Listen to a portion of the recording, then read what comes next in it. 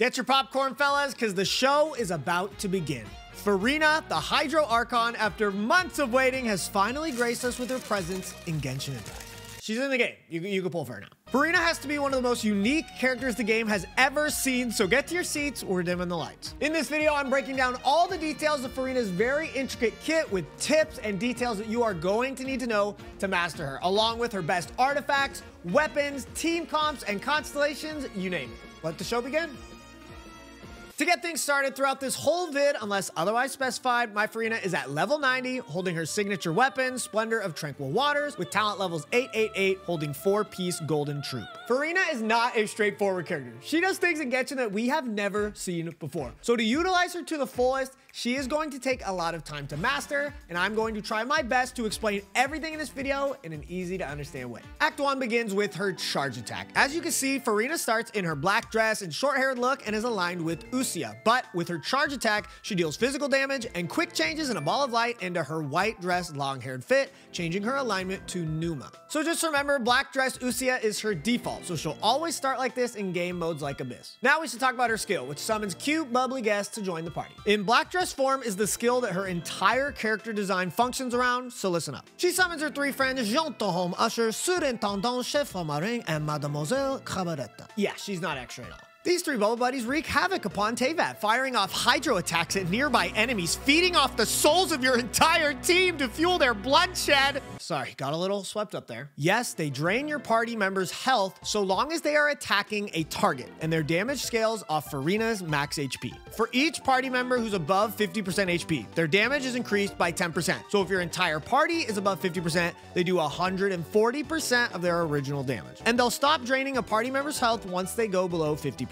Like I said, these little guys are what make Furina Furina. But she has another form of her skill. In white dress Numa form, she summons the Singer of Many Waters, who's a lame pacifist who heals the active party member in intervals based on Furina's max HP. Her skill lasts a massive 30 seconds, and if she changes forms while her guests are summoned, they will swap with one another, but share the same 30-second duration. Alright, so her charge attack swaps her form, and her skill either summons a trio of water death animals or a kind seahorse. But now, Furina's Burst. It costs 60 energy, deals AoE hydro damage on cast based on Furina's max HP, and causes the whole team to enter the Universal Revelry state, which lasts 18 seconds. In this state, Furina gains 1 fanfare point or stack for every percentage change in HP of the entire team. That's raising or lowering of HP. Let me break it down this way. If we let these little sea demons munch away at us with no healing whatsoever, they would eat the whole party down to 50% and then stop. Since every team member lost 50% of their health, 50 times 4 is 200. Furina would gain 200 fanfare stacks. But if we had Jean heal us back to full, that's another swing of 50% times 4, another 200 stacks. But at C0, she has a max of 300 stacks. But what do fanfare stacks even do? For every stack, they grant a damage percent increase to the entire team and raise the incoming healing bonus of everyone on the team. At talent level 8 and 300 fanfare stacks, this is a 63% damage increase to all party members. You have to realize just how insane this is. This is damage bonus percent for the whole team, not an attack percent bonus, not a hydro damage percent bonus, just straight up damage bonus. The implications of this are insane. We'll go into them all throughout the guide, but this, along with Furina's skill, are what shape her as a character. Let me finish her normal attacks just to be concise. They are slow physical damage hits, but they look beautiful and have the unique property of occasionally firing an arc-aligned Spirit Thorn that deals hydro damage, but this damage is super low. We're not going to be using it for damage. Her first passive, Endless Waltz, pretty much reads as this. If a character besides Furina overheals a party member, they'll heal for an additional 2% of their max HP 3 times within 4 seconds. This results in a small amount of healing, 6% max HP to be exact, and a little more HP fluctuation for fanfare stacks, but nothing crazy. And her second passive, Unheard Confession. For every 1,000 points of max HP Furina has, her summons get a buff. The Murder Leeches get a damage increase of 0.7% up to a max of 28%, and the Gentle Soul Seahorse will heal at an increased rate 0.4% of every 1,000 HP up to 16% faster. Both of these will get the max effect at 40,000 HP plus, so hitting this with Furina is ideal. She wants HP anyway, so sounds like free bonuses to me. And her out of combat talent shortens the cooldown of the underwater animal powers by 30%. For talent priority, I would recommend both her skill and burst in tandem. They are both extremely important to her kit. Her skill is her personal damage, while the burst is her team's damage and more healing bonus. So choose which one you personally want to prioritize. I recommend her burst. And you can leave her normal attack attack talent at level 1, it's not going to be useful until Constellation 6. And that is our Hydro Archon's kit in its entirety. It's as elaborate as her persona. So here are some not so obvious details about Furina's kit that you're gonna need to know if you wanna make her the star of the show. First off, the murderers will follow around the active character, which is a good thing, I guess. But the seahorse is tired from how much they give, so they don't move. Next, her skill will tick you below 50% HP on your characters. So it's technically more than 200 stacks, going from 100 to quote unquote 50%. And remember, if they don't have a target to attack, you won't lose HP anymore. Now, Furina's skill generates 1 hydro energy particle every 2 to 3 seconds or so, but Furina is a character who, contrary to her canonical self, spends most of her time off stage, so she won't be the one directly receiving the hydro particles most of the time. Because of this, Furina has some pretty high energy recharge requirements. She's gonna need her burst up at all times if we're gonna let these little fuckers fucking eat our Her energy requirements will change with every team, but the biggest factor is how many other hydro characters you have on the team and how many teammates are holding the best set of weapons in the game, Fav weapons. A character gains more energy from a particle of their corresponding element on or off field. So with 2 to 3 other hydro teammates and a Fav in there, you may only need like 110% ER. But with only one hydro teammate, it might be between 130% ER to almost 170% ER, depending on Fav and hydro particle funneling. And if Furina is the only hydro character on a team and no one is running Fav, I am not exaggerating when I say she needs like 200% energy recharge or more. This is a massive range, so I'll give some estimates in the team comp section, but just remember, the less hydro characters you have on her team or a lack of Fav weapons, the more ER she'll need. Finally, 2 big things about her burst. You won't gain fanfare stacks until after you use her burst, so you're not going to want a skill unless you can immediately burst right after in a lot of cases. She also loses all fanfare stacks when her burst ends. And the other thing is some advanced tech. Your first Furina burst is gonna occur when your characters are at full HP, so it's gonna be almost impossible to hit max fanfare stacks on her first burst. But on her second burst, if you're playing optimally, you would use Furina's skill and burst with the team at 50% HP. Switch to a healer that max heals the whole team for an instant 200 stacks, while these termites help you get the rest by draining you after. So all these reasons above are why I say she's a very complicated character. There are going to be some growing pains getting used to her playstyle for sure, but I think once we get a hang of it and master her, it is going to feel extremely rewarding. By the way, if you want to watch me embarrass myself playing Furina, I stream all the time on Twitch. Come drop a follow and say hi to your boy. It's the best Genshin stream on the planet, no cap. And homies, look, if you enjoy this kind of content or any of the other vids that I work super hard to make, subscribe to the channel. I'm still trying to hit that 50K goal by the end of the year. It would be an absolute dream come true. I promise you won't regret it.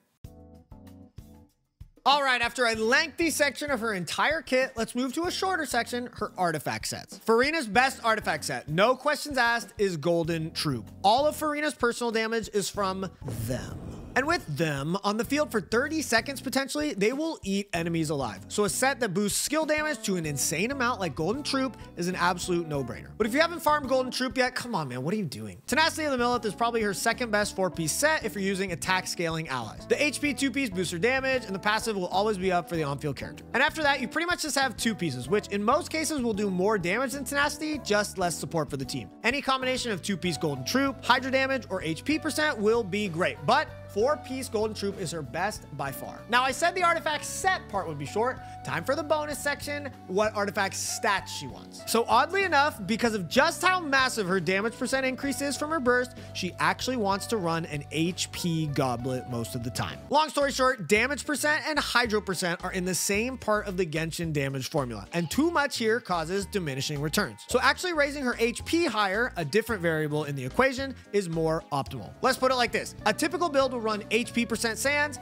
HP percent goblet, and a crit or crit damage circlet. But if you desperately need ER, like we talked about earlier, ER HP crit is great. If you're running a weapon that gives a ton of HP percent, a hydro damage goblet becomes about just as good. And if you don't have an HP goblet leveled up because you've been throwing them out, don't worry guys, a hydro damage goblet works great. So I just mentioned that with Furina's insane damage percent increase, an HP goblet actually becomes her best. And crazily enough, in a lot of cases, this is true as well for her teammates, such as Nuvalette running HP crit, or Hu Tao running EM HP crit, or even Yoimiya going attack crit. You get my point. Her damage percent that she grants everyone is once again in the same part of the formula as elemental damage. So it replaces, air quotes, pyro damage percent or hydro damage percent, etc. It all depends on the team and characters though. It honestly gets complicated, so you can just stick to your normal goblets if you'd like, but this just goes to show how insane Furina's damage buff really is. For substats, in order of importance, she wants crit stats to raise her personal damage, which is quite high, energy recharge rolls to make sure she has her burst up every rotation, and of course, everything she does scales off of HP percent, so we want that too. Getting into Furina's weapons, I'll spoil it right now. She has a ton of strong free-to-play options, so do not fret, my broke gamers. Coming at a massive shock to everyone, her signature weapon is good on her. It grants her a bunch of crit damage, skill damage percent, and HP percent, so she'll be doing a ton of damage with this, but it doesn't give you any energy recharge whatsoever. 0. So if you decide to pull for this weapon, you really have to invest in her ER with amazing sub rolls, or most likely even an ER Sans on low hydro teammate teams. She has 2 other banging 5-star options in Key of Kasha Suit and Jade Cutter. Jade Cutter is a stat stick. It grants HP percent and crit rate. The attack passive is useless. But the more interesting one is Key. Key grants a ton of HP percent, making a hydro goblet more worth it, and for reaction-based teams, grants a ton of elemental mastery to teammates, making everyone hit hard. But Key is not amazing on mono hydro teams, for example, and again requires a lot of energy recharge to justify running. Miss Splitter is probably her best 5-star stat stick after these, but it's probably better utilized on someone else like Bennett. Now this is where things get juicy. For the players who have been loyal to Genshin from the very beginning, you have been rewarded. Festering Desire is absolutely cracked on her. An elemental skill damage buff, skill crit rate buff, and 45% energy recharge. It's crazy how a weapon created 3 years ago feels like it was made for her. Seriously, if you have this, use it. But worry not, if you don't have Festering, you are in luck. The brand new Fluve Sandra Ferryman is super strong on Furina too. She gets bonus crit and a ton of energy recharge, which I don't know if I mentioned this yet, but she needs a lot of it most of the time. Awesome option, free to play or not. It can't be an Eeks video without mentioning Fav. So look, Favonius for her on teams where she's going to need a ton of ER is amazing. But to be honest, I'd rather try to run a sword that boosts her personal damage more and still has ER like Ferryman or Festering, while using artifacts with strong ER subs or even an ER Sans. But maybe you just need a ton of ER, Fav will save your life. The new Battle Pass sword, Wolffang, does a lot for her personal damage too, but once again, you'll need ER. And Sapwood is good as it gives ER, gives EM to the ally who picks up the leaf, and is free to play craftable. It's not elite status, but still very usable. So right before we go into some team comps, let me break down what the average Furina rotation is going to look like. Usually you'll want to drop your skill and then immediately burst. This will make sure Furina picks up one of the hydro particles generated from her skill before leaving the field. So the war criminals are out, dealing damage, applying hydro, and draining your team's HP, while Furina's burst is up, generating fanfare stacks. This is when you switch to your teammates of choice and go nuts. Her burst lasts for 18 seconds, while her skill lasts 30, but has a cooldown of 20 seconds. So if your energy is good to go, she should be able to come back in when it ends, refresh her skill, and burst again. And this time, your team is almost definitely not going to be at full health because of you-know-who. So it'll result in more fanfare stacks from the get-go and more damage. With that out of the way, look, I know I've been joking about them a lot, but I am not kidding. For you to run a Furina team, you need a healer. Everything about her kit involves the entire team's HP going down and then back up. And if you can't get it back up, she's going to be disappointed. So characters that don't heal the entire team either immediately or in solid chunks are going to have a rough time, and in some cases just straight up won't be enough. So these healers right here are not really going to be enough. Not to say you can't use these characters on a Furina team, I'm just saying they won't provide enough healing to be the only healer on the squad. Now these healers can be really good, but might be harder to use one way or another. Noelle is amazing for healing the whole team, but she needs to be on field. So Noelle teams with Furina are real and can hurt you. Barbara's only downside is she needs her burst to operate with Furina, but it costs 80 energy and she doesn't generate much energy at all. No, her skill is not going to be enough healing. Chi-Chi is good and heals characters off field a little as well, but mostly heals the on-field character. Sayu is also good, but her instant heal isn't massive and her burst passive heal is a good bit better at C6. And the god himself, Bennett, finds himself here. Bennett heals are great, but it's only to the on-field character and won't heal the character after they're above 70%. Bennett rotations are going to be awkward to keep the whole team healed. It's possible, but difficult. But now these characters are the absolute best Furina teammates with how they can heal the whole team. All of these characters either provide a massive burst of HP instantly, heal the whole party over time, or a combination of the two. Yep, who'd have thought Mika would be getting a massive buff? It couldn't have been me. I'll just quickly talk about Kokomi. Yes, she requires on-field time to heal like Chi-Chi or Noelle, but Kokomi being a Hydro Catalyst is just a better character to have on your team overall. And she can drop the jellyfish for big heals for the active character too. And with all of that, it's team time. This will not be an exhaustive list because Furina teams have endless possibilities. When your burst raises the whole team's damage bonus percent by a ton, pretty much anybody can work with her. Let's not forget mademoiselle Hunter. Furina has made it a viable choice for a ton of damage dealers on her teams. And get creative. If you don't have the healer I mentioned or recommend in these teams, swap to another one and give it a try. Let's start with vaporized stuff. A team like Hu Tao Vape will be pumping out a ton of damage, but needs a second Hydro like Xingqiu or Yelan to consistently vape Hu Tao's charge attacks. And of course, you're gonna need a big healer. I think Jean works best, but it's flexible. I am happy to say Yoimiya is going to do some insane damage numbers with Furina too. And believe it or not, Furina's Hydro alone actually works well to vape most of Yoimiya's attacks. But you can also elect to run double Hydro for even more consistent vapes. You'll just have to give up on Bennett and Yunjin since you're gonna need a big healer. Unfortunately, Bennett and Jean together will cause a lot of pyro swirls from your active character, ruining Yoimiya's vapes. Bennett's Sayu could work, but also swirls pyro too. Freeze teams work with Furina as well. There are a lot of different options that work for Ayaka, but her highest damage team will be the Furina Shenhe team or the original Kazuha Kokomi Shenhe team. You can also run a Risley Freeze team as you will. He will love the damage percent. Let's talk about all the Dendro reaction teams, starting with Hyper Bloom. So Furina can absolutely be used on Hyper Bloom and Quick Bloom teams, no doubt. But the reason I don't think they utilize Furina's kit to the fullest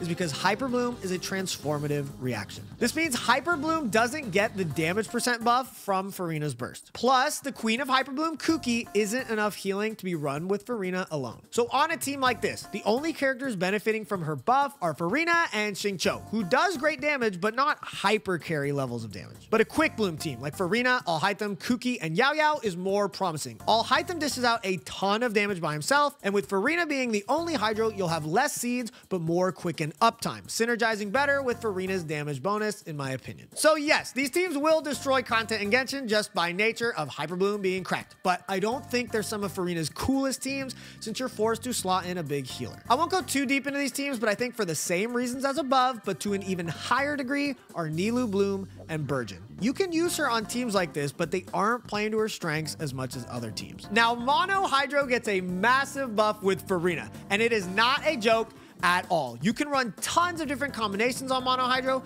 but just know Kokomi is the premier healer and driver here, with Yelan and Xingqiu dealing tons of damage. In a crazy turn of events, Noelle driving Mono Hydro is really good. On-field DPS Noelle to keep the team healthy while dishing out damage herself, while driving Xingqiu and Yelan's crazy damage too. I'd say this is a good time to go into Neuvillette. And yes, he loves teaming up with Furina. As if this guy needed a buff to his damage, Furina's burst makes him almost as violent as mademoiselle Crabaletta. While he does drain his own HP while attacking as well, he can run Prototype Amber and still do crazy damage. So with Prototype Amber in the mix, Neuvillette teams can pull off comps with some weaker Furina healers like Kuki. So Neuvillette Hyper Bloom with Kuki is alive and well as pretty much every standard Neuvillette Hydro team we've seen thus far. Slotting on Jean, Baiju, or Mika for heals will let Furina and Neuv go to town. Now, because of just how massive her damage percent buff is, she's going to be ran on teams that don't even want Hydro reactions. Let's start with Noelle and Mono Geo. Noelle being able to carry the whole team on her back with her heals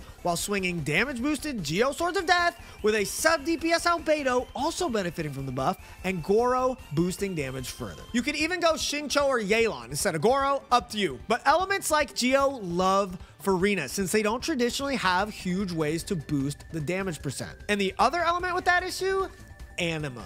The biggest winner here is Wanderer. Now, this team is about to make some waves, so congratulations to all my Wanderer mains out there. Furina boosting Wanderer's damage by an insane amount.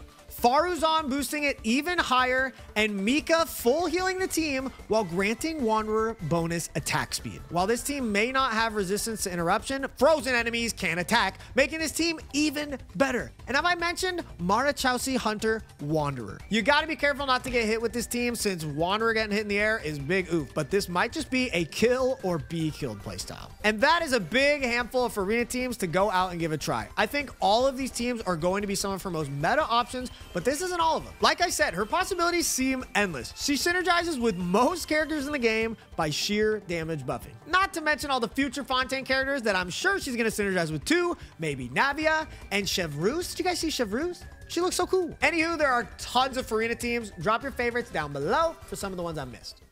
Now, for the people buying the front row Broadway seats to Furina's performance, let's talk about and rate all of Furina's constellations. Keep in mind, I don't have them unlocked, so this is purely my opinion upon reading them and researching them further. With her C1, yes, I'm not gonna read all these names, all right? She immediately gains 150 fanfare points, which was half her original max, but this constellation also increases your max stacks to 400. This constellation raises how fast she gets to the higher damage percent increases and its ceiling. These are two very strong effects, but you're still gonna need a healer on the team for HP reasons. And usually you generate stacks really fast with said healer anyway. I'd give this a 3.5 rating. Her C2, when her burst is active, she gains 250% more fanfare stacks than normal, and each point above max fanfare stacks now increases Furina's max HP up to 140%. Now this is pretty crazy. With her C1's effect and a 250% increase in fanfare generation, she's gonna hit max stacks and go past this very frequently, with her personal damage benefiting a ton from this HP buff. This con is super good, but it's not a game breaker. I give it a really strong 4. C3 raises her burst talent level by 3, which means it increases the team's healing bonus, but more importantly, the maximum damage percent increase she grants. This is really, really strong. I give this a 4 out of 5 as well. C4 grants Furina 4 energy when the salon members attack or the singer of many waters heals once every 5 seconds. Depending on how the times add up, this gives Furina 20 to 24 energy per skill cast. That is a third of her burst's energy recovered at minimum without teammates or her natural energy particles included. This really frees up her build and makes her feel a lot more consistent, giving it a 4. C5 is her skill talent level up 3. It's more personal damage and heals. It's all right. 2. Now, Furina's C6. This completely changes her playstyle, and I don't have practical experience with this in terms of team comps, but let me break it down. After using her skill, she gains Hydro Infusion on her normals for 10 seconds, and their damage is increased by 18% of her max HP. When those normals hit enemies in Usia form, so when the adorable little sadists are out, Furina heals the team by 4% of her max HP 3 times. And in Numa form, so Oceanid Healer, yes, it's not a seahorse, it's an Oceanid, I'm sorry, her damage is increased by a further 25% of her HP. And when attacks hit enemies, causes all teammates to lose 1% of their HP. What an insane constellation. The Singer of Many Waters now drains HP and heals, and so does the Usia version. So the possibilities really open up with this. It's really hard for me to say just how good this is, as it completely changes Furina's playstyle from the one I talked about in this video, but I'm sure it is super fun and makes Furina into an absolute killer. Like most C6s, we gotta give this 5. So what do I honestly think about Furina? I think she's scary. She does something in Genshin that is completely foreign to everyone who's ever played Genshin up to this day. She drains your entire team's HP to get her kit to work. I think making her kit work is not going to be easy at first, and it's going to be really frustrating at times. But I really do believe that once you've mastered her kit, she is going to be an absolute game-altering character. The party-wide damage percent she gives is insane, and the ability to activate Marechaussee Hunter or any other HP set we may get in the future is just crazy. Furina has 100% left her mark on Genshin as one of the most unique characters we have ever seen. And with that, the curtain closes on my full Furina guide. Before you go, check if you are subbed to the channel. I'm trying to hit 50K subs by the end of the year. It would be an absolute dream come true. So hey, do your boy a favor, and I stream all the time on Twitch. Come check out the live stream, homies. It's always a great time. I would love to see you there. And big shout outs to the patrons, Zik, Sumi, Caldo, Ken, Cloudy, everyone else over there. I appreciate you guys oh so very much. See you in the next video. Peace, guys.